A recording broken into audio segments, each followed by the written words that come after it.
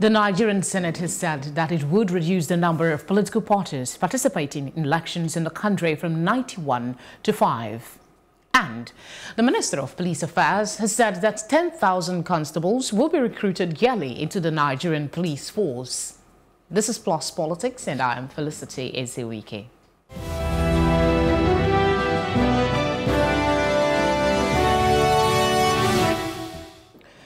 The Nigerian Senate has said that it would reduce the number of political parties participating in elections in the country from the current 91 to 5 through legislation. It expressed dissatisfaction over the huge number of political parties fielding candidates in the forthcoming governorship elections in Kogi and Bayelsa states. Will this step positively or negatively affect the political scene in Nigeria? Joining me to discuss this are two gentlemen. Dikbo Olayoku is a journalist. Thank you very much for coming. Yes, always a pleasure. Good evening, yes. And of course, we have Biodun Showumi, political analyst. Thank you very much for coming. I'm pleased to be here. Good evening. Gentlemen, let me start with you. What are your thoughts? Will anything come of this talk? You mean by the National Assembly? Yes. Yes, ordinarily, especially arising from the last general elections.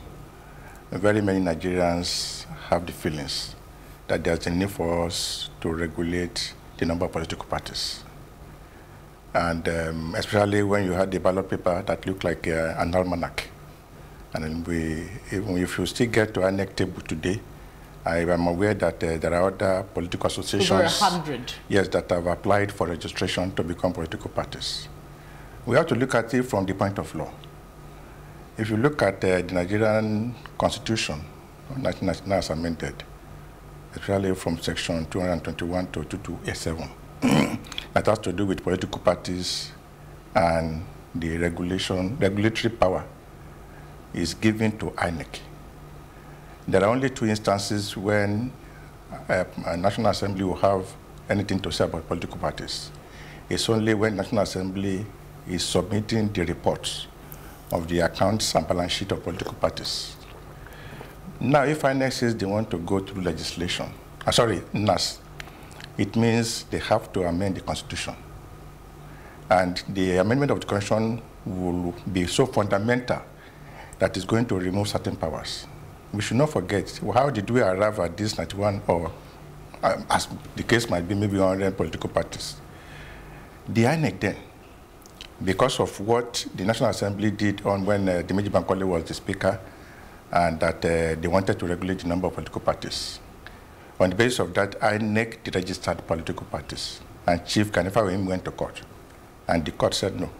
If there are conditions laid down, and they have met these conditions, there's nothing that says you should not register or register. So it's like the legislation that the NAS wants to do might include removing some powers from the courts that have ruled on this matter. We are not saying that we don't need to regulate. I think what we should be doing is, nobody is stopping anybody from participating in political parties and registering political parties. Maybe what we need to do is at the point of elections. But isn't it too much? Because we have 91 political parties, and a lot of persons said the ballot paper looked, you said it yourself now, that it looked like something else. So isn't it something that we should encourage? Let me take that question to you, sir.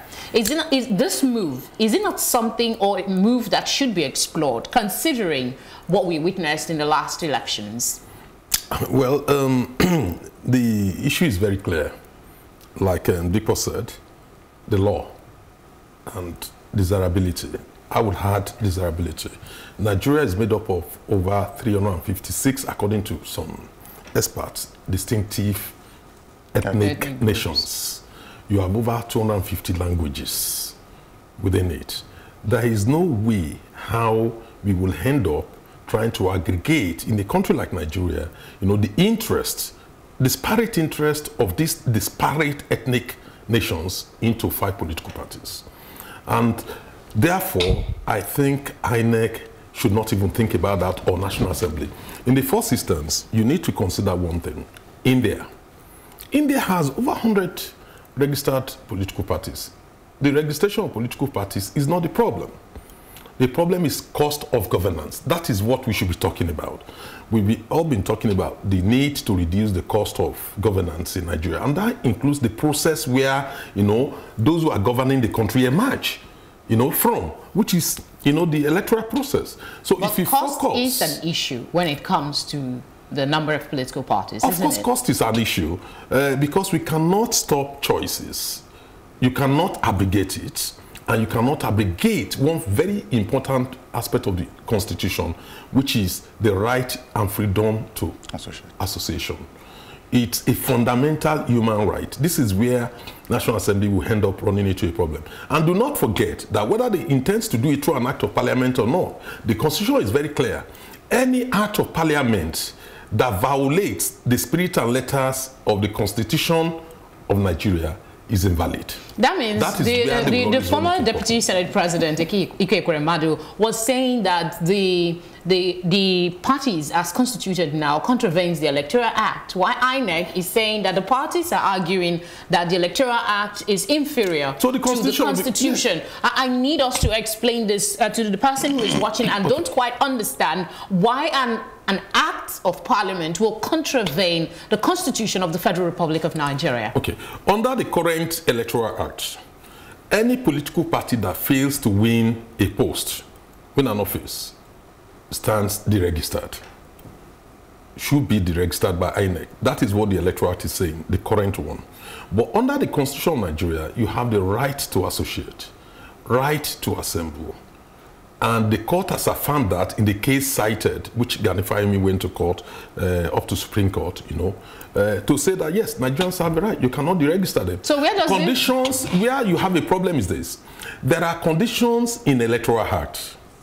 Don't forget, when Gani went to court, it includes you must have offices in all the states of the Federation. Yes. Now, the Supreme Court said, no, that is not in the Constitution. Those are extra requirements imposed by Act of Parliament, which are inconsistent with the spirit and letters of the Constitution of the Federal Republic. So where does this leave us? Let me come to you. Where does this leave us if we have an Electoral Act that seems to contravene the Constitution and we have a situation? It is still a conspiracy of people in government. When this issue of the Electoral Act that we are talking about came into being, it was to shrink the political space so that only people in government will have their parties up and running. Don't forget, in the original Constitution of Nigeria that we are talking about, there is even provision for subvention of political parties. Yes. They removed it when they were amending the Electoral Act and then an aspect of the law. Like Ebiodun said, the law is very clear. That is what the Constitution says. And it's the God norm. Every other law derives its power or its existence from the Constitution. And the Constitution in section is one subset that any law that is contravention of Constitution is, to the extent of its inconsistency, null and void. So the point they are trying to make is, yes, we appreciate the fact that in the last election, there wasn't the need for all the political parties to be on the ballot paper. Nobody will question that with them. But on the basis of association, the Constitution is very clear. You can form associations. We are hearing of Democrats and Republicans for today in America. It doesn't mean that is the only political parties we have in America. The same thing, ditto in Britain. We have the Conservative, we have the Labour. There are tens of other political parties that are existing. So many. Socialist, Green Party, a lot of. But because we are hearing Democrat, Republican does not mean. So what we are saying is that let us allow the political parties to fester.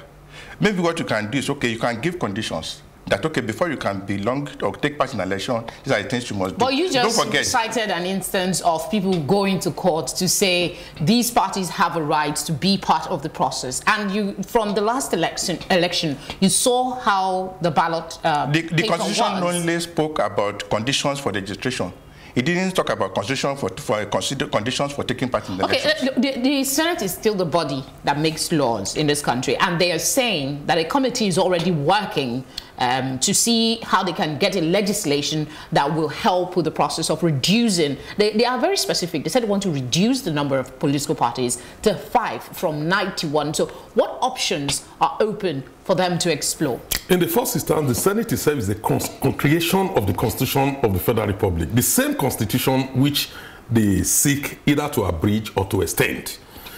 The problem the Senate has is this. they need to review the Constitution of Nigeria. An attempt to review the Constitution, even only on electoral, will bring other issues. Don't forget we have outstanding issues like local government creation, which they declared incoherent because the Senate has not incorporated it into the Constitution. Governors will come up with that. Then you have the added burden that they need to get 2/3 of the state's houses of assembly to also approve those amendments. And now, that is where each ethnic groups, each nation's, each state's interest now comes into it. That is why the way they've done this constitution, it is impossible to amend it. Right. The military deliberately did that. And that is where the Senate will get stuck. It will be open to challenges. And this Senate will leave office without the issue being resolved. You know, and that is the problem. In as much as the Constitution remains what it is today, what they are trying to do will be inconsistent with that Constitution. So instead of trying to set up a committee, you know, to review the Electoral Act, what they need to do is to set up a committee to review the Constitution. Do you see this government having that kind of will? 4 years is already going. We're into the 4 years already. That's why said it's like those who drafted the Constitution made it deliberately to be so. Yeah, but the Constitution is made for the people, and it is not something that is black and white. There has to come a time, it evolves with the people as they evolve. So isn't it time? There's so many complaints about this Constitution. It has been amended severally. Still, there are issues. So isn't it time we took on that task and amended the Constitution of Nigeria? Until we have a national question. We are all of us. We have plenty of national questions. We are all of us who converge and say, okay, this is direction. He mentioned the ethnicity and then the interest of ethnic groups. It will always be there. The Constitution, before you can amend it, the process is tedious. And the major stumbling block is that it must receive the blessing of at least 2/3 of the House of Assembly of the 36 states, plus Abuja. So that means before you can amend the Constitution, and if you look at the way Nigeria is configured, each ethnic groups, each states, tribal, they have their interest to protect. That is why it's very, very hard, or if not almost impossible, to amend the Constitution. If they want to go that way, they cannot only amend the Electoral Act. They have to go and amend the Constitution that talks about freedom of association. They have to go to the section that talks about what you need to form a political party. You have state offices, something, you have a logo, you have a name that nobody has ever used before. The conditions are there. It's a constitutional matter, not electoral act matter. So that means they have to go to the constitution and amend the constitution. And I think there's a need for them to tread softly on this issue, because by the time we get to amending constitution, they must take submission from Nigerians. They may be faced with a situation where Nigeria will be calling for a unicameral legislation. Let me have going to pull the rug from their feet. Okay. If we think it's only about our constitution, we are wrong, because what they need to amend that right to freedom of association, it's not only guaranteed by our constitution, it's guaranteed by international treaties which Nigeria signed. For instance, African Charter, People's Charter on People's Right, African Charter on People's Right, one. Then the United Nations Charter itself. So are you going to say, look, we are only now going to derogate part of those charters which you have freely entered into, international treaty? Is that what you're going to do? How are you going to restrict the freedom of association or eliminate it without facing massive problem with civil society, even in your home country? So it's a major problem. Like people said, it is almost impossible to do it. It will be open to legal challenges, and I'm sure they will fail in court. Well, aside from all the, you know, the bureaucracy that goes with this, you are in support of a downward review of the number of political parties. From the cost of governance, when you look at the cost of administering Nigeria, for instance, I'm one of those who subscribe to unicameral legislature. We do not need the Senate to start with. The House of Representatives... Yeah, you want to be like, is it fire me now? Which of the governors is talking about this position which has been advocated years, including the last National Constitutional Conference under Jonathan said it. So it's what we all know.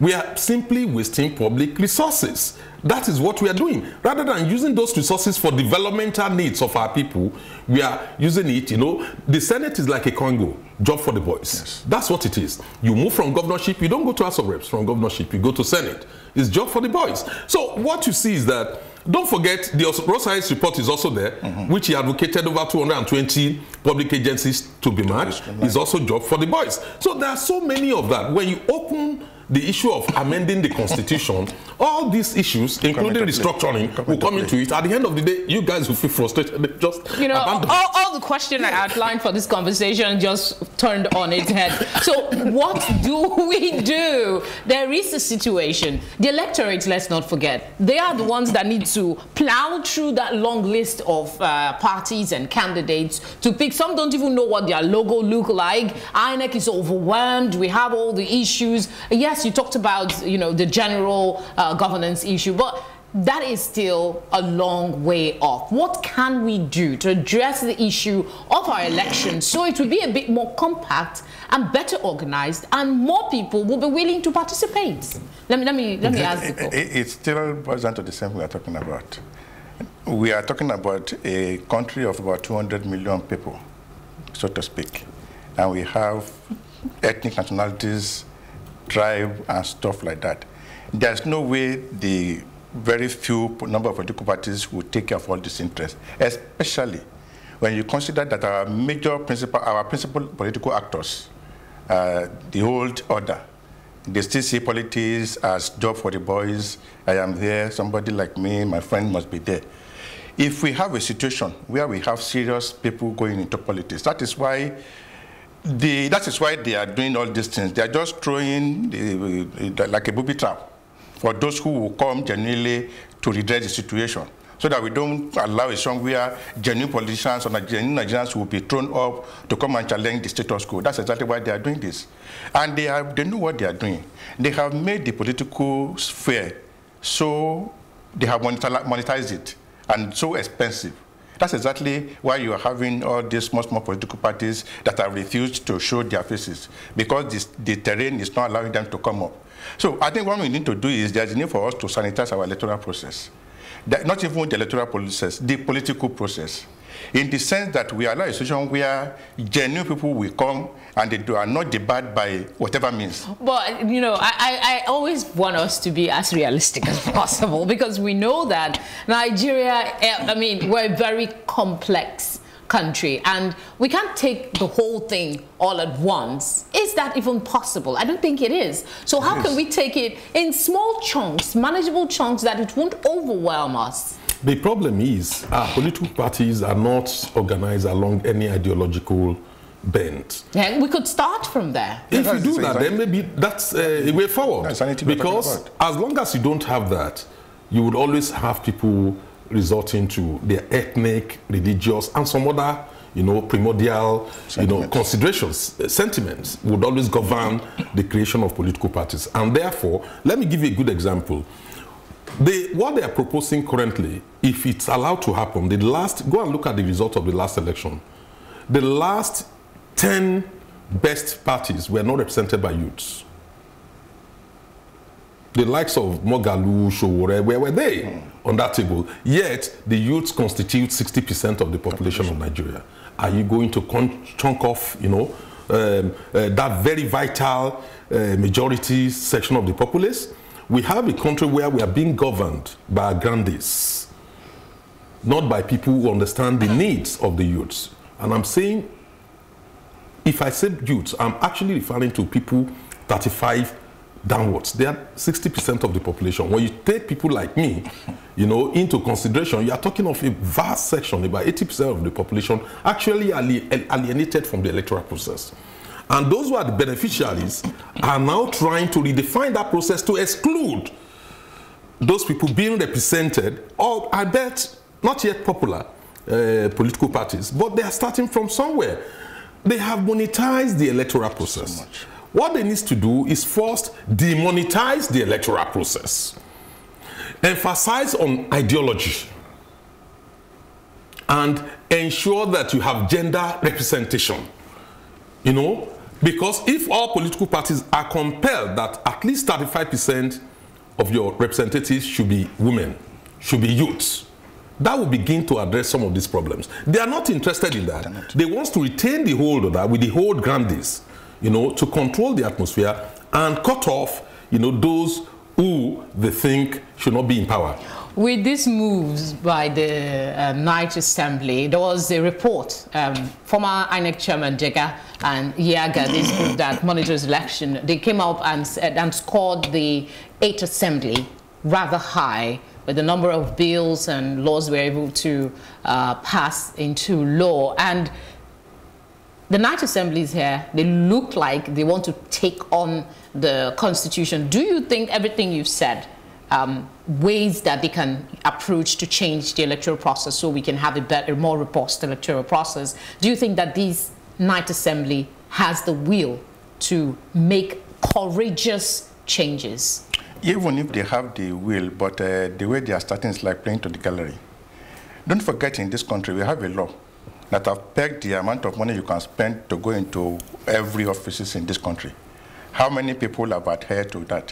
What has happened to those who violated that? A simple law that they are now embarking on this massive and what my friend will call gargantuan journey. Because it is going to involve a lot of things, not only just sitting down in the chambers of the red and green chamber, and then with fiat they pass the law. It has to go to all the states. They will know that they're going to face a Herculean task in pushing this through. Why don't they go into the simple things of, okay, the things that will appeal to everybody? How do we sanitize the electoral process or the political process? Let us begin with what Biodun has said. Let us demonetize that process that will allow everybody to come into the race. Today, even if you have the best of intentions and you want to go into the political terrain, you will have some stumbling block in the areas of finance because of the booby trap that we have put there. And it doesn't need to apply to only the politicians, even we, the practitioners on this our field. How many media houses will see a small political party that has invited you to an event, and then the so-called bigger party has invited you to an event? In your editorial meeting, you will tell you go to this instead of this. So it's going to be a holistic change of mindset, not only among the politicians, but even with the people that are on the sideline. So it's a process that we cannot leave in the hands of these people. Because if we leave it in the hands of people to expect them to change the system, it's like asking them to commit what we call class suicide, which they will not do. So it's like we are the one that will seize the process from them. When they come up with this kind of playing to the gallery, we shut it down immediately so that they don't continue on this journey that will take us nowhere. Let us know that we are serious about it. 2019 has come and gone. Nigerians should begin to think about 2023. It will be very dangerous to leave it in the hands of these guys, because they will never allow people outside to come into that. They have created a barrier. They won't allow, they will be looking at every means to make sure that nobody crosses into that terrain. We are the one that will not allow it. Anytime they come up with this kind of a thing, let us shut it down immediately. Let them pursue the real thing, that is sanitizing the process, that anybody can come in and play. No, there's going to be any inhibition. Okay, well, we have very little time left. I want to pick on one particular issue that the Senate leaders that went to visit INEC talked about, and that is the fact that the number of political parties going for the Kogi and Bayelsa State governorship election is still relatively high. For Kogi State, you have like 23, and then for Bayelsa, as small as Bayelsa is, you have over 40 parties fielding candidates in the governorship election. So wouldn't this be a good opportunity to see what we can do? INEC can experiment with these little elections before we get to the big one. Yeah, INEC has little options in this. It's between INEC is between the devil and the blue sea. Now, the court have said those parties have a right to exist, and they also have a right to contest election. INEC has to administer that process. The National Assembly, on its part, particularly the Senate, desires a change in the number of political parties. How will this be done? This cannot be done. There is little or nothing for INEC to learn from.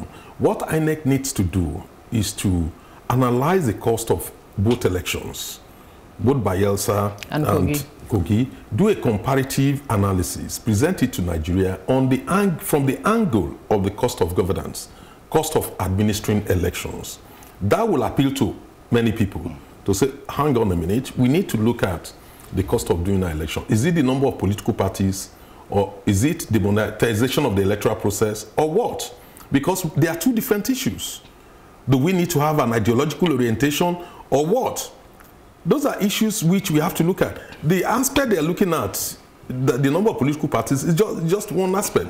If you have 5 political parties and they are heavily monetized, still it will exclude so many stakeholders, from that very process. So what INEC should be concerned about is how to have an inclusive electoral process in the country. And I think they can come from that angle by doing comparative analysis based on cost of governance. So people can make their choices. Thank you very much, gentlemen, for sharing your thoughts on this segment. We're still with us. We'll go on a short break. And when we come back, we will be speaking on police and its plans of recruiting about 10,000 constables every year. Stay with us.